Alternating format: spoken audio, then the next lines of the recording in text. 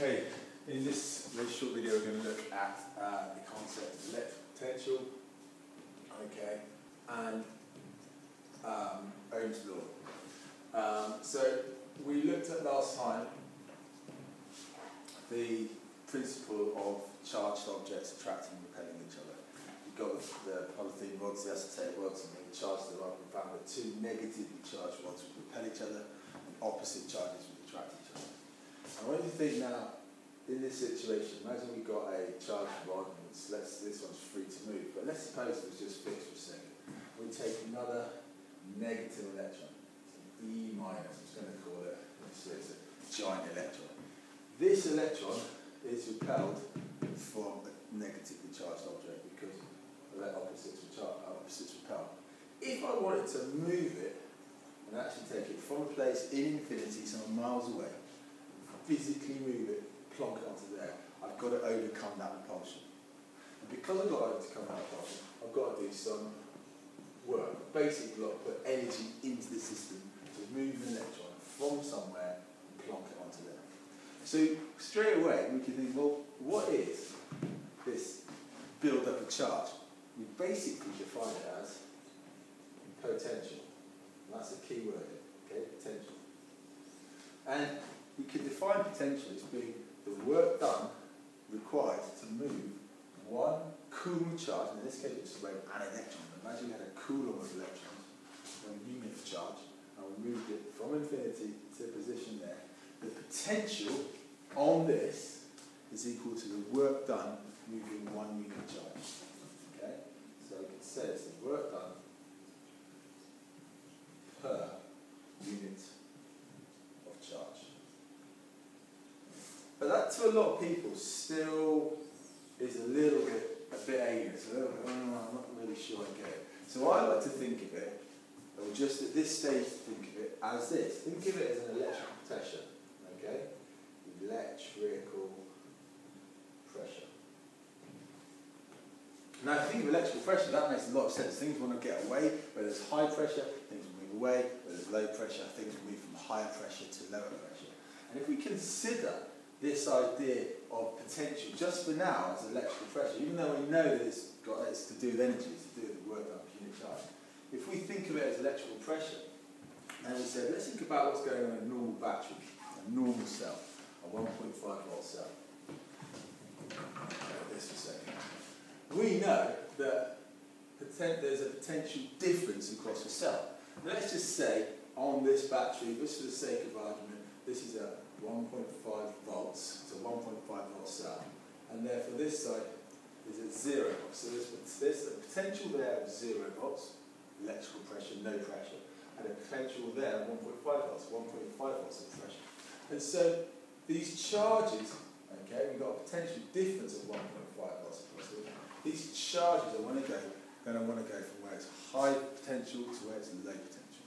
Now, forget about the fact that negative electrons actually go from one side to the other. Just think about it for a minute. Imagine, if you will, positive charge flow, because it makes it easy in your head. If we say this is all at high pressure, 1.5 volts, and this is all at 0 pressure, 0 volts, and I take this and I put something that can conduct these electrons or conduct these charges, like a lamp, set out this, all of this side is immediately going to be connected up to the high potential terminal. Okay, so all of this will instantly jump to 1.5 volts pressure, if you will. We'll have a high pressure on this side, we'll have 0 pressure on this side, 0 volts on this side, and so straight away we will get a potential difference across there. High pressure on one side, low pressure on the other side, and electrons or charges are going to want to jump across, current's going to want to be pushed across from high to low. And so we will get a current going on this. And there's a relationship here. The current I is equal to V divided by the resistance. So the higher the potential difference, one to the other, in this case 1.5 volts, the greater the current. And we know this, more bigger voltage batteries give us more current. Resistance, basically, we can define resistance as saying, well, what's the resistance? We can switch this over and say, oops, it's the ratio of the voltage to the current. That's really how we define resistance, it's the ratio of the voltage to the current. Now, this, if we think about potential as pressure, and get straight away in our head, it can't flow, it can't move through things, it can't go through things, it's going to go across things, then we're in a position now to start to understand basic circuits. So, here's our first setup. The potential difference across the cell is equal to the potential difference across a single component. Let's think about now what would happen if I shoved in here 2 lamps. Well, this is at high volts, high pressure. This is at 0 pressure.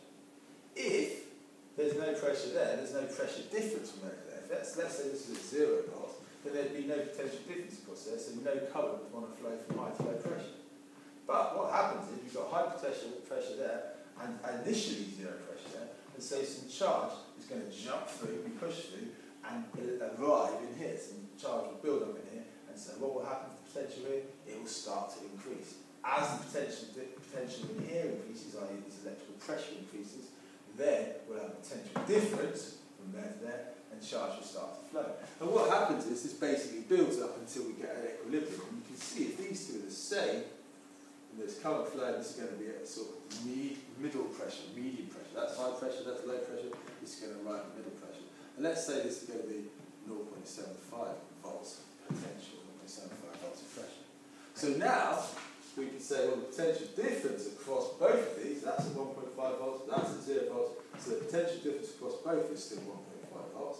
But if we look at the potential difference across this one, well, it's going from 1.5 volts to 0.75 volts. So the PD, the potential difference, is 0.75 there.